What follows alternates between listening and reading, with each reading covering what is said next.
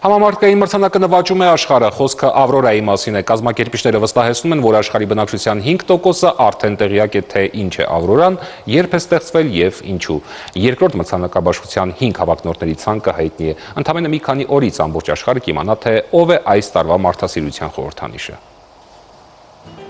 20 օր հենց այսքան է մնացել աշխարհում իր տեսակի մեջ դեռ միակ մրցանակաբաշխությանը Ավրորա մարդասիրական շարժման գալահամերգին։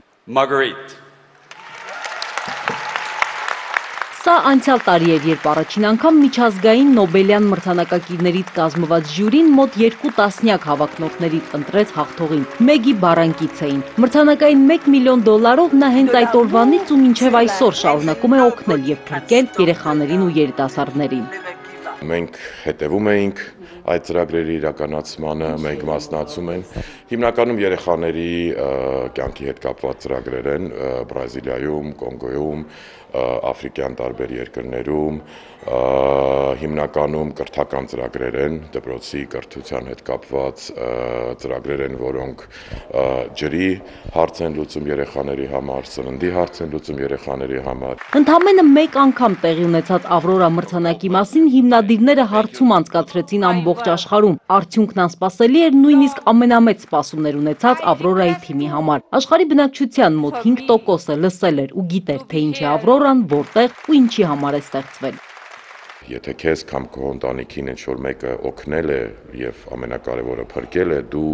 գործով շնորհակալություն ես ասում և երախտագիտությունը գործով ես արտահայտում, դա մի բան է, որը համամարտկային է։ Եվ նման բան չկար աշխարհում, երբ որ ստեղծվեց այս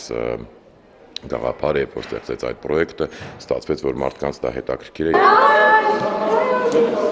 Այս տարվա Ավրորան ավելի մասշտաբային է, ավելի երկարատև ու ավելի ծավալուն, սկսեցին ապրիլի 24-ին։ Մի քանի շաբաթվա ընթացքում Հայաստանն ու աշխարհը խոսում են Ավրորա ծրագրի մասին, ներկայացվեցին 5 հավակնորդները, որոնցից միայն մեկը դափնեկիրը հայտնի կդառնա մայիսի 28-ին։ Հենց այդ օրն էլ Ավրորա շարժման այս տարվա ամփոփումը կլինի։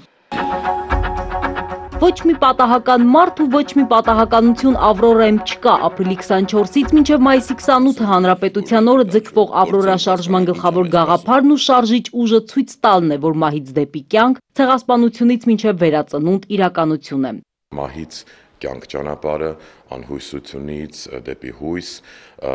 սևից դեպի սպիտակ։ Եվ նաև իհարկե